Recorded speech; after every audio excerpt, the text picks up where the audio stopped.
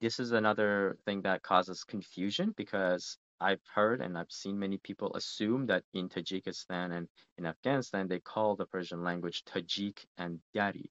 To be honest with you, these are just really political terms for the same language. We don't call the English language spoken in Canada or Britain or Australia by a different term. It's English, right?